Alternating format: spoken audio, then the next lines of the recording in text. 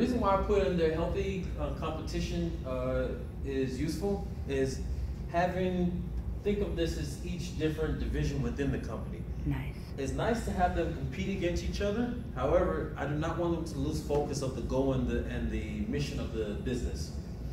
Right? Understand that teamwork is essential into building. That way everyone learns to trust everybody within each different aspect of the business.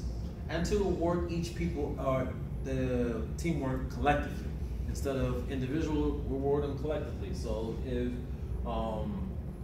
human resources did a good job and production did a good job, management, scheduling, we reward them in accordingly.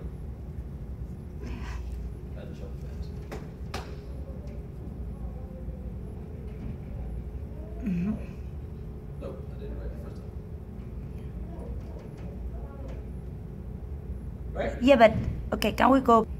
I really like what you were talking, and actually it makes sense with the first slides that you provided of the philosophy of Drucker, right?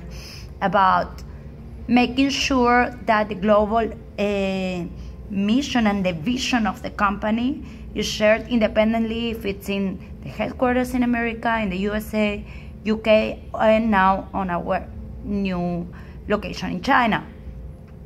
But how are you going to make sure that these 4 members, for instance, okay, these different departments are having a healthy competition, but at the same time, they understand the common goal? How is this communication going to be, it's gonna take place?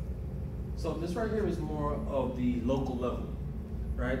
And like anything, like a chair, you have your 4 legs. So this right here, by the using of healthy, competition, these guys, hey, in order to meet X goal, we need to do this production-wise. Hey, in order to meet this quota, if you meet this quota, we can reward you with extra time off. Essential, because everyone likes to be rewarded, at least for what their hard work is. And if you're able to reward everybody as a group, you'll motivate the group to, it's almost borderline of kind of like peer pressure if you think about it, but yet still it motivates everybody towards the goal. You have that particular goal in mind, and that goal in turn helps the overall mission of the company. And the communication, like for instance, I'm just thinking about like the German company I used to work at.